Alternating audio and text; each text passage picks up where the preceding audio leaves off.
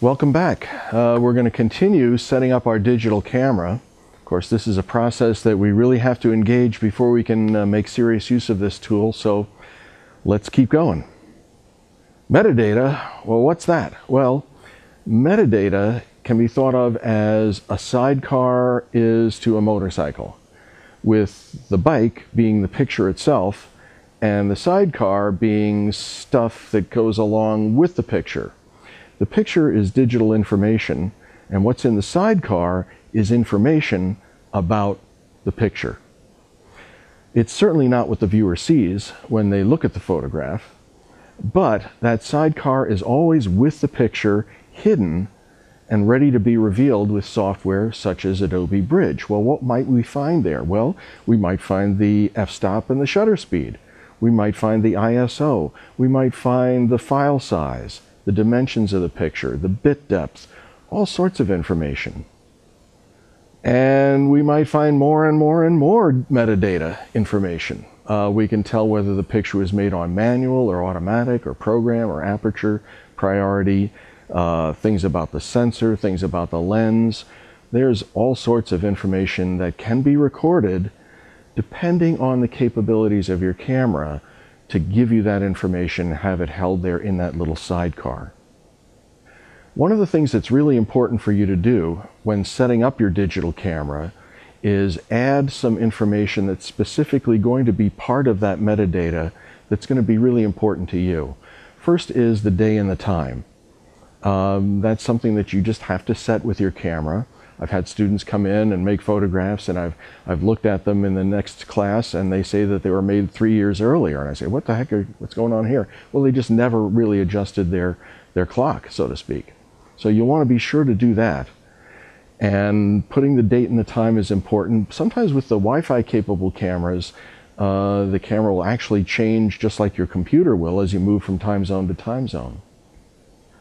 Another really essential bit of information to input to the camera when you set it up so that it's part of every picture's metadata is information about you and making your claim that what is yours is yours. In other words, it's copyrighted. This is where you input information about who the author of the picture is. The author is you, and you're the person who holds the right to copy that picture and to authorize others to do the same. That's what copyright is all about.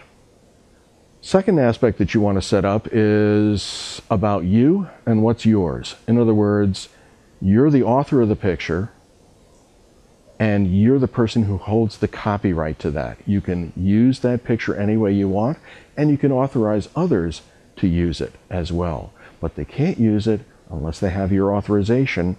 They'll only know that, and you'll only be able to prove that if it's part of the metadata. So you want to set that up, and at a minimum, I strongly recommend that you place your name and copyright information in that metadata space when you set up the camera. That way it'll be part of every picture. You could also put contact information. On some cameras you get that capability as well. Now, formatting the memory card. This is again something that we're going to do before we even go out and shoot any pictures. And I've had some students in beginning photo classes come in, and I'll give them an assignment. They'll go out and come back in the next week and say, gee, you know, I wanted to shoot more pictures, but I couldn't fit any more on my memory card. And I'll look at them and say, well, I know you didn't listen to the lesson that I gave on formatting your memory card. It's kind of scary. What it means is we are going to eliminate all the pictures that are on that memory card. Now, I know you can do that simply by hitting the garbage can symbol on the back of the camera and delete the pictures one at a time. And some people do that. In fact, I've had students come in with a memory card that's got pictures going back for years. And they just, when they run out of space, just delete one or two and then shoot a few more. That doesn't make any sense. With formatting, we're going to completely wipe out all the pictures on the card, but we're also going to literally format it so that it synchronizes better with the camera we're formatting it in. This may be scary to you, and when you hit the buttons on your menu to go to the formatting section, It looks kind of scary. It says the format card, all data will be lost. Oh my gosh, with an exclamation mark. Don't worry about it.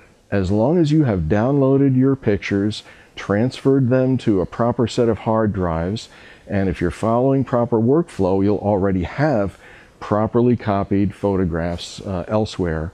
You can wipe out that card and say goodbye to those pictures because you've already got them. And your card will work better with the camera you're using.